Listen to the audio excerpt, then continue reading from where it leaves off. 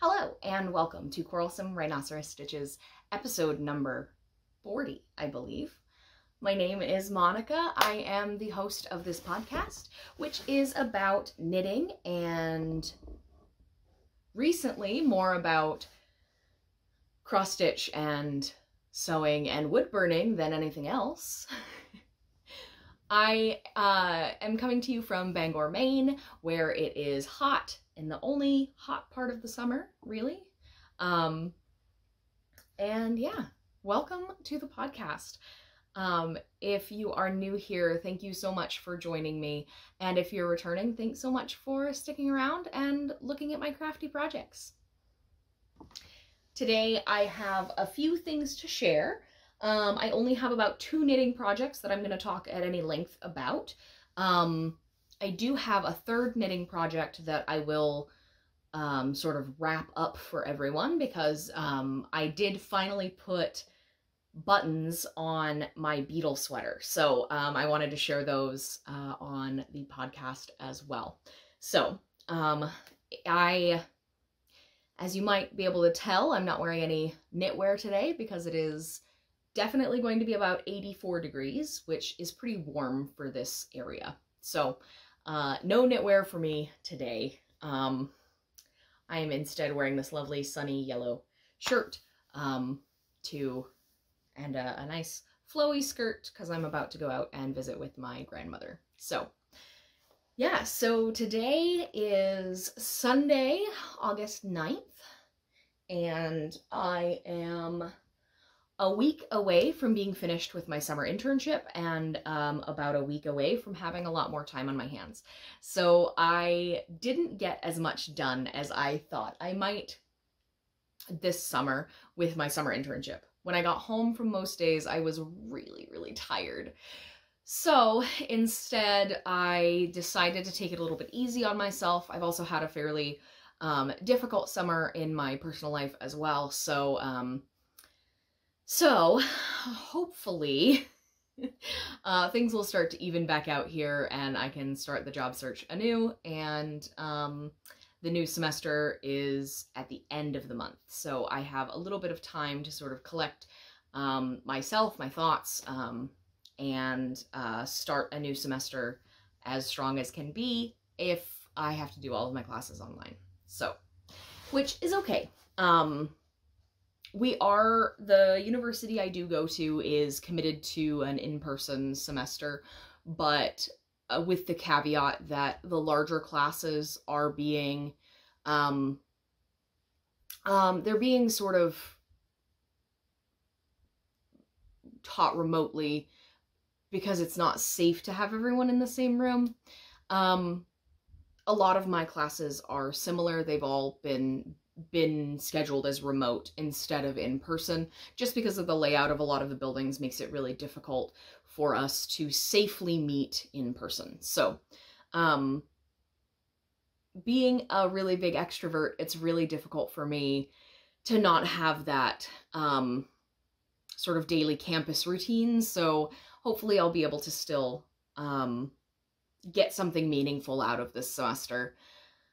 And hopefully by the end of it, I will have learned something. That's my goal. Because last semester, I don't feel like I did. I did really well last semester, but I don't feel like I actually learned very much. So, with the switch to remote teaching.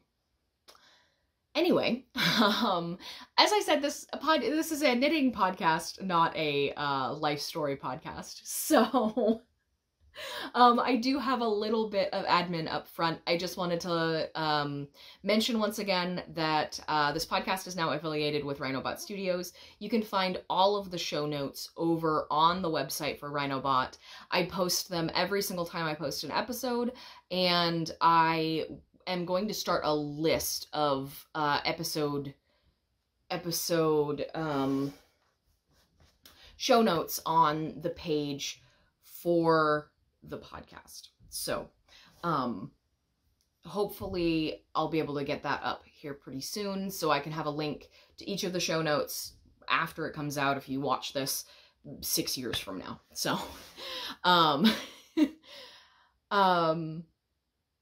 yeah, so all of the show notes are over there. I will put a link down in the description box below.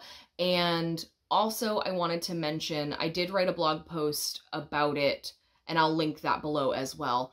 The whole Ravelry situation with the new redesign affecting a lot of disabled members of the community has made me revisit a lot of the patterns that I've written, and I'm basically with the intent of trying to make it more accessible. So rather than spend a lot of time being angry at the people who run Ravelry, I want to try and use that in a constructive way to take a sort of inward look at all of my patterns to see what I can improve. So I did do some layout changes to the 3 patterns that I have published.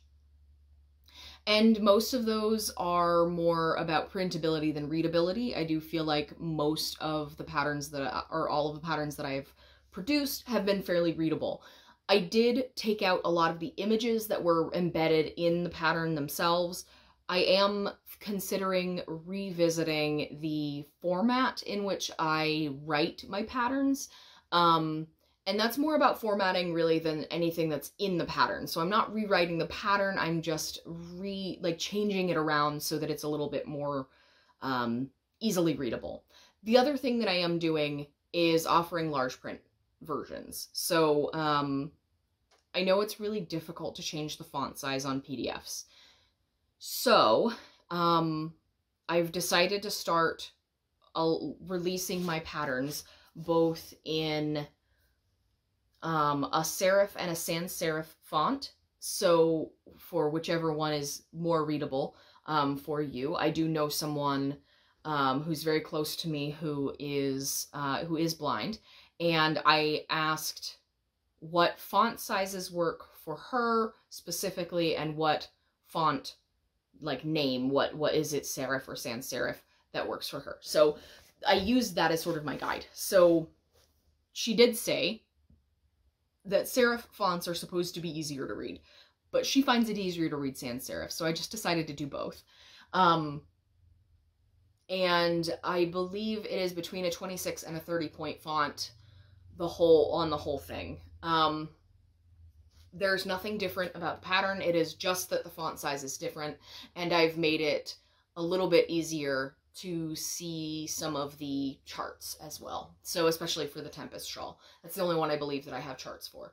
So, yeah, so that should theoretically be a little bit easier to read, and those are accessible.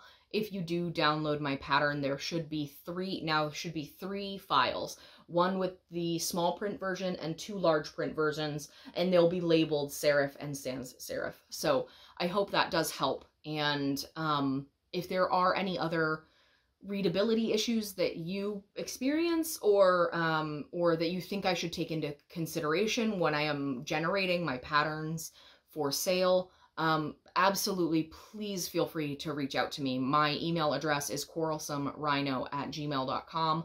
I will try and put it up on the screen right here. So with that out of the way, I also, the only other admin thing I have is that I have put all of my patterns on PayHip. So I may end up stopping support for Ravelry. I haven't really looked that hard into it because I don't particularly want to spend any time on the website right now, and my patterns don't sell very much. That is the honest truth. I think I sold 2 copies of patterns last year, in 2019, the whole year. So, so I am not comfortable going to Ravelry and figuring it out because I am susceptible to migraines, and I don't want to trigger a migraine for myself. Until they have fixed those issues, I will likely not get on Ravelry. I have been on a couple of times, very, very briefly, but yeah, anyway. If you want more information about my PayHip store or about what changes I'm making, I did write a blog post on the Rhinobot Studios website, so I will link that down in the description box below, and I will also give a link to the PayHip store directly. So, yeah, that is basically all of the admin things I think that I'm going to chat about this time. So, yeah, if you have any questions or suggestions or anything like that, please feel free to reach out to me. I am more than willing to help make my patterns more accessible and do the work to really help the community. That is my goal. So with that, I believe we will get directly into the knitting. So I have 2 knitting projects to share. The first I'm going to share are socks. These are living in a Hannelisa Haverkamp bag. She is no longer making bags. She is one of the creative minds behind the Making Stories books. So these are socks for my husband. So of course they're all tangled because why wouldn't they be? Let's try and get these to some sort of viewable. All right. So these are Knit Picks Felici in the 8-bit colorway. It is a retired color by this point. They sort of cycle out their colors fairly frequently, but that is what color it is. So it's this light gray, a dark gray, and then this sort of like limey green yellow. I can't really describe how you would call that color. I think it's like a yellow, but it's like a green yellow. And it's sort of muted green yellow. I don't know. So there's that. I am doing them 2 at a time because there are 80 stitches. My husband has fairly large feet, so and legs, so I am knitting 80 stitches around on a size 1, which is a 2.25 millimeter needle. I am using my ChiaoGoo's as always. ChiaoGoo is probably my favorite needle brand in general. So, yeah, so this is a 2x2 rib. I don't remember. I just decided to do it for about 2 color repeats. And then the only difference that I'm doing from a vanilla sock is that I am slipping the first, like slip one, knit one on the color change all the way around, and then just knitting like normal. It's just nice to add a little bit of interest to the piece. The last time you saw these, they were down here at the cuff. I have not put very much work into them. Like I said, I haven't had very much time to knit, so I haven't really had the brain power to knit. I've been pouring my creative time into other avenues, other areas, I guess. But that doesn't mean I can't share them on the podcast. So this, of course, I don't really have this in a good place to share either, do I? Oh no, I do. I am at the end of a row. Look at that. All right, so I am still working on the rockweed shawl. I'm done with the garter stitch section that's in the center of the wrap. It is a wrap rather than a shawl, really. I think of shawls to be like continuously getting bigger until you bind off. This one has a fixed width, so it's I consider it a wrap. I don't know if that's sort of an industry standard, but that's how I've always thought about it. So this is the rockweed wrap. It is a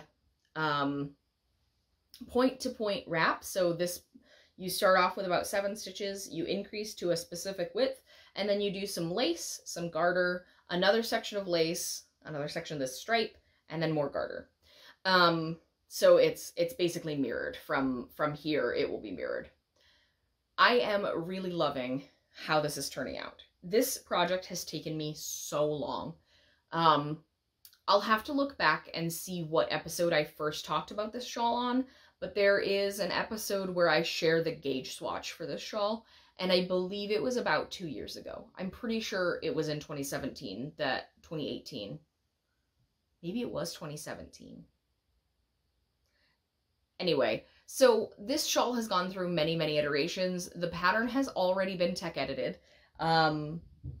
and the pattern, like the lace chart, has been generated for it. I just haven't had the desire to knit it, really. And part of that was, and has been lately, because it used to be titled the Beneath the Black Lake shawl. And I have a really hard time separating art from artist as it comes to Harry Potter. And I know Harry Potter is a really big, or has its really big fans in this community. And I am obviously not going to judge anyone who does continue to support J.K. Rowling. I know it's a big part of everyone's life. I personally just have a really hard time separating the art from the artist when it comes to their political beliefs, or their lack of understanding, I guess. So, if you don't know what I'm talking about, I can provide a few links. It's really easy to just Google. I just don't, I don't really want to go into it. I just know that I personally can't support anything that J.K. Rowling has written anymore. So, I did decide to change the name of this shawl to the Rockweed shawl. It was always inspired by seaweed, so I figured that,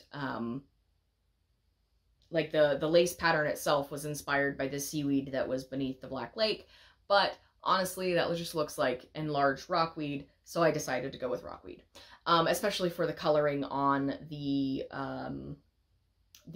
colored part of the shawl. So, this yarn here is Little Bean Loves, and it is in the colorway Slytherin Common Room. And it is like this blue, green, yellow sort of mottled, variegated yarn. And then the black is just Knit Picks Stroll. Any fingering weight, any wool fingering weight will work for this. It would have such a lovely drape if you used silk content, but honestly, you could use any wool, any fingering weight or 4-ply wool that you have, and it would still look beautiful. And yeah, so here I am. The last time you saw it, it was at the beginning of this garter stitch section. I have done 3 repeats of the lace pattern, and here I have about 5 rows of the lace. So I'm going to do 3 repeats. I'm going to do another stripe section, and then I'm going to decrease until I get to another point on the other side. So I'm really, really loving this knit. This is on a Chow of course, again. You're going to get tired of me saying that eventually. It's a US 6, which is a 4mm needle. I am using this on my interchangeable set. I was using it on a much, much bigger needle, but then I realized that my shorter Chow cable would work better for it, and it made me really happy that I was able to sort of switch without too much trouble. It goes a lot faster when it's on the right size needle, I've found. So, just a piece of advice, I guess. So there's that. That is, hopefully I'll be able to release this pattern as soon as I'm finished with the shawl, as soon as I block it, and take finished object pictures. That is literally the only thing that is keeping me from releasing this pattern, is that I don't have any pictures to put in the file. I don't have any pictures to share on the internet, unless you just want close-ups of the first half of the shawl. That's it. That would all be all I could produce right now. So, oh well. Gotta finish knitting the sample before you can actually knit the pattern. And it has been so long since I knit the pattern that I am just test knitting this myself. I may call for some test knitters if necessary, but I honestly just don't think it will be. But yeah, so that is that pattern. I'm really liking the garter stitch texture. I'm really liking the lace. My next shawl that I will design is going to be a bit of a fade rather than a color block, which, because I noticed most of my shawls most of everything I've designed is color block. And I kind of want to do something sort of fade-like as far as the yarn goes. So stay tuned for that, I guess, if I can ever actually finish knitting this shawl. I've given myself restrictions, so I can only write down new patterns. I can't start knitting them until I'm finished with that shawl. So I gotta get a move on. So yeah, those are the only two knitting projects that I have. I have plenty of other projects that I've been working on, but those are the only two knitting projects that I have. So I have started doing more cross stitch. We'll talk about cross stitch next. So I finished my mom's cross stitch pattern, or my mom's cross stitch picture. It says, "I swear by my pretty floral bonnet, I will end you." It is a quote from Firefly. I had this halfway, most of the way finished for like a year and a half, and didn't feel like cross-stitching at all. And then suddenly I got the cross-stitch bug and decided I'm gonna finish this finally. And so I did. So I finished it, I washed it, I mounted it, and I put it in this frame, and it is ready to go to her. So luckily I kept it so that I could share it on the podcast, and this Mother's Day present that is now 5 years old can go to my mother. Luckily, she is fairly forgiving when it comes to pictures, or presents rather. She knows how long it takes me to make things, and she's fairly understanding. So it's going into its little bubble wrap, and eventually I will send it to my mother. Eventually. I'm also not very good at going to the post office, especially lately. But with that project finished, oh, I forgot to mention. So that is with DMC thread on 28 count, 8 cloth. The pattern, I found just a random picture on Pinterest and recreated it because I couldn't find a paid pattern for it. So I just found the picture and fudged it, basically. But yeah, so that was that. And then I decided to make my own pattern for my next project. I've started collecting animal art or wildlife art on my wall in my bedroom because it's bare and I wanted something to put there. So I decided that it's going to be a wildlife wall art wall. And hopefully I'll be able to start filling it in here pretty quick. I may end up putting my little rhino on there, possibly.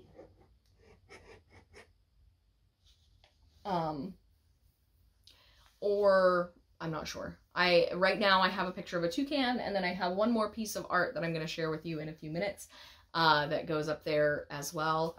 And this cross-stitch pattern, once it is finished, will go up there also. So I used pixelstitch.net and found a picture of a monstera leaf, and I made that into a pattern. So I decided I only wanted it to be 4 different colors, and I wanted it to be about like 7 by 11 or 8 by 11. It's gonna be big, but I'm really looking forward to it. I decided to do it on 18 count Aida cloth because I really, really didn't want to work with 28 count again. Not so soon after I finished a 28 count project because it was just hard. It was difficult and it took me forever. Then again, the one that I started here has about 15,000 stitches in it. So, let me see if I can find my info sheet that I had for, nope. So my pattern is on a bunch of pieces of paper, and there should be one that tells me what numbers the colors are, but it doesn't look like I have that handy right now.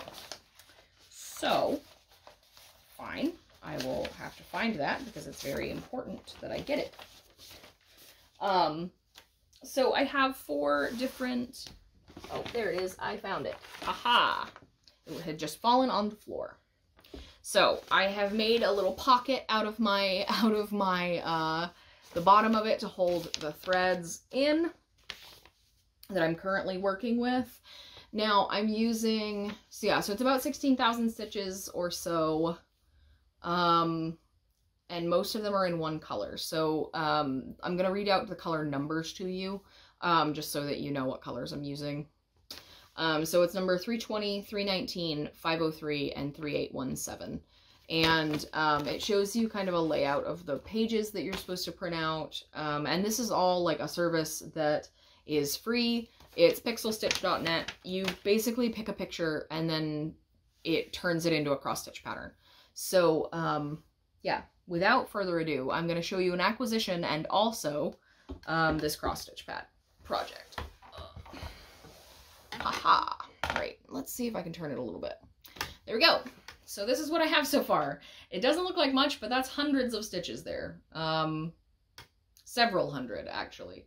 So this is the beginning of the center of the Monstera leaf.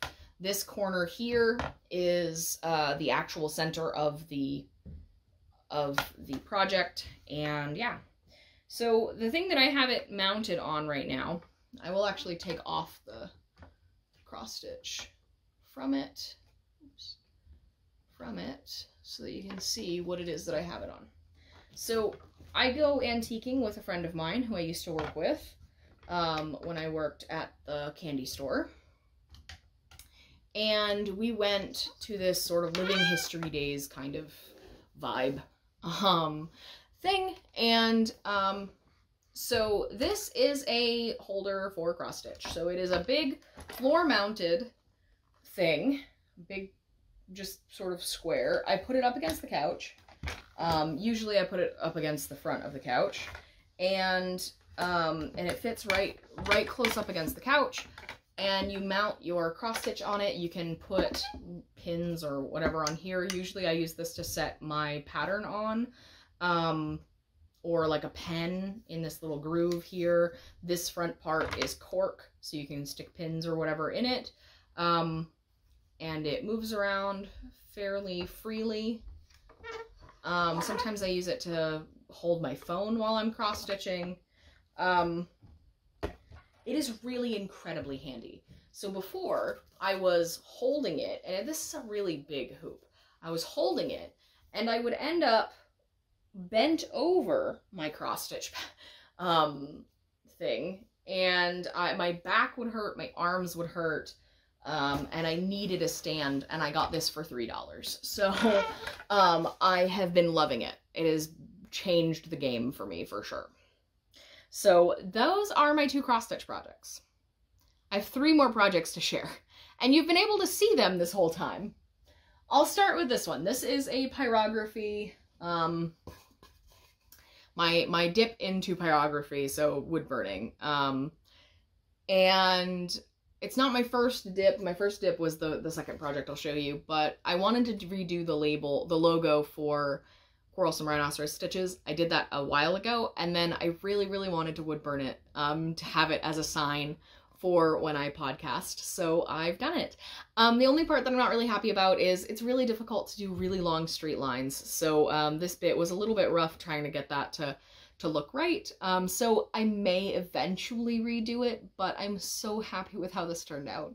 This is actually watercolor to tint the wood, and this is actually shading with the wood burning tool. So I'm really happy with how this turned out. I basically put the new logo in Photoshop, or opened it in Photoshop, made the size that I wanted to make, and from there is how I like printed it out and put it on here. I traced it with graphite paper, and then I wood burned it, and it makes me so happy. So my first foray into wood burning was actually at my wedding. Our guest book was actually a birch slice that I had everyone sign, and I called it our guest log. because of course I did. But I wood burned our names onto it and the date, and I really enjoyed that process. I also wood burned the coasters with the table numbers on them as well. And yeah, I just really enjoyed doing that. So I was hoping to get more into wood burning, and it turns out it's really, really, really easy, and I really enjoy it. So I may be doing some more wood burning, if time allows, basically. But my first project was this guy here. This is a Lucanus cervus. He's a stag beetle, I believe. He's cool. Really, I just wanted a cool bug on my wall because I seem to be fairly interested in entomology. I'm not really interested in becoming an entomologist simply because most of the money in entomology is based on ticks, and I do not want to work with ticks. So, but yeah, so this wood burning was basically the first one I did. I did another version of him, and I'm going to show him to you right now. You'll have to forgive the command strips. This is how I hang it. So this is the first version I did, and I liked it, but I chose to stain it, and the stain was way darker than I thought it was. And it was really, I just wasn't entirely happy with it, so I decided, hey, there's another side of this wood slice. Let's do it again. So instead of doing the stain, what I did was I burned the edges of the shell, or of the elytra, and then I shaded a little bit throughout the rest of it. I also, I don't know if you can see it, his little legs have little hairs on them, or well, little shading parts on them. But yeah, I really enjoy how this turned out. I really, really like how this looks, and I'm happy to have it on my wall. So this goes on the wildlife wall. The Monstera leaf will go on the wildlife wall. I have another plan for a large canvas to go on the wildlife wall once I have the chance to get that finished. So I don't think it's always going to be my own art that I put up, but I will definitely be focused more on my own art than buying art right now. So I do have one more project to share. And no, it's not knitting. No, it's not crochet. No, it's nothing to do with yarn. So a couple of years ago, I'm pretty sure that I showed you this fabric that I bought, because I can't imagine that I didn't share it with you. It's a Star Trek fabric. That's upside down. It's a Star Trek fabric. I shared this with you guys when I bought it, I'm pretty sure. I was going to make a 50s pinup style dress out of it because I thought that would be really, really cool. And by cool, I mean really nerdy. I would really enjoy wearing it. But then I have since gone up in dress size, and I did not have enough fabric in order to make the dress, which is a little bit sad, but instead, I'm going to make myself a quilt. This is my first ever quilt project. I've never quilted anything before, and yet I'm making a queen size quilt and I've now have 8 1/3 yards of fabric cut up into squares. And I started with just regular bolt fabric that I bought from like Joann's, and cut into yards. And yeah, so over the last 4 days now, I have cut out and pinked the edges of 750 squares, because apparently when I create, or when I get into new things, I go big or go home. Those are the two options. So I'm gonna share. I want to share the immense stack of squares. This is just the Star Trek fabric, and here are the other colors. So this is a ridiculous amount of fabric.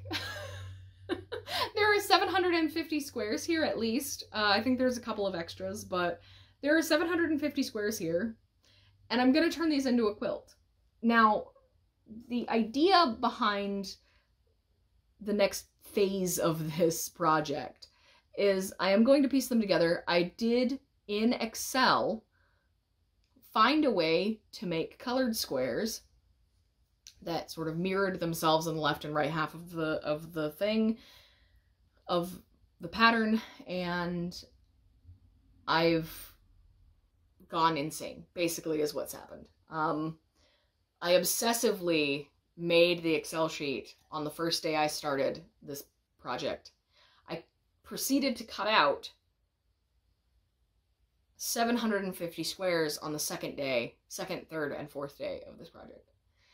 Now the rest of it is going to go a lot slower because I'm not going to have as much time to sew as, or maybe I will, I'm not sure. My plan though is to stream on Twitch, on my Twitch channel, which is Quarrelsome Rhino, piecing together this quilt. So I'm hoping to start doing that tonight when I get home from Belfast, but I do have a very long day tomorrow, so I may not get to it tonight, but definitely next weekend I will be streaming, piecing together a quilt on Twitch. So I will make announcements about that on Instagram and on Twitter if you want to follow me there. All of those handles can be found below. Very helpful links all over the place. But yeah, so I have the Star Trek fabric, which has this red, this yellow, and this blue in it a lot. So I decided, let's do a red. Let's do a yellow. And then instead of doing blue, I decided to piece it all together sort of with the black. I'm not sure what the backing fabric is going to look like yet. I just know that the quilt top is going to be these 4 colors. And I actually have, I can put a picture of what it looks like on the screen so you can see what I'm working with. But yeah, so I'm really looking forward to this quilt, and I'm hoping that I can have it finished, I don't know, by the time it gets cold. I think that's reasonable, right? But yeah, so I think I'm just insane, and I get really, really engrossed in new projects that like take my whole brain to do. So it took me a really long time to figure out, to do the math for this project, to figure out how big each square needed to be, to figure out how many squares I could get out of the fabric that I had on hand. And I also spent a lot of time figuring out which size quilt I want to make and what pattern I want the squares to be in. And it took my entire brain. And I think that's part of the thing with craft projects for me, is that if they take my whole brain, then I am more likely to spend a great deal of time working on them. There are some craft projects that I start and I put aside for years and years and years because they just don't captivate me the same way. Over the last few days, time has just gotten away from me. I don't even know where it's gone because I've spent most of my time cutting squares. And in some ways that is good, and in some ways that is bad, for it helps me cope with anxiety and depression that I've been feeling for a long time. And I mean, if it helps me cope in a healthy, productive manner, I'm all for it. Sometimes I spend hours and hours staring at my phone and I don't know where time has gone and nothing comes of it. And I feel worse than I did a couple of hours ago because I've spent so much time staring at my phone for nothing. And I would so much rather have a project like this to work on than sit around and wallow in what is depression, which is untreated depression. So anyway, that is just sort of my take on why I craft or what sort of captivates me. And that is the last project I have to share. I will actually quickly share the beetle sweater. And it's my beetle sweater, as I've shared many, many, many times on the podcast. It is probably my most well-liked sweater that I've ever knit. And I'm so excited to wear it this winter. I want it to be cold so I can wear my beetle sweater.